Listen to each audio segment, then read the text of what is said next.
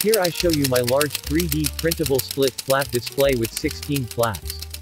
You can download it for free and print it yourself.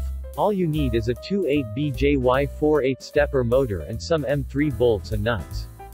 Print all 16 flaps and the gears by using a slow outer wall printing speed. 10 mm per second worked well for me. 0.3 mm layer height is enough. You don't need support for that. Next, print the motor holder. You also need some support on these spots. It is okay to use a faster printing speed here and 0.3 mm layer height as well. Now assemble the drums and the separator. Pay attention that sits really tight and straight. You might need to glue them together. Carefully bend the motor holder apart to insert the drums into the holder. Test if they can spin freely. If it doesn't run smooth or gets stuck, use sandpaper to make it run well. Keep in mind that the motor is not very strong. Now insert the M3 nuts into the motor gear like that. Loosely screw in the bolts. Use very short bolts, otherwise the flaps will get stuck later on. Slide the motor shaft into the space between the nuts, then tighten the bolts carefully.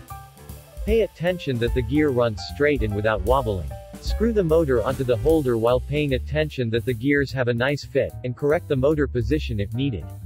Inserting the flaps is easy.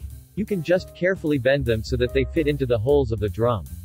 You can paint or glue the numbers, letters, and symbols on the flaps before, or after they are inserted. As a last step, put the front on.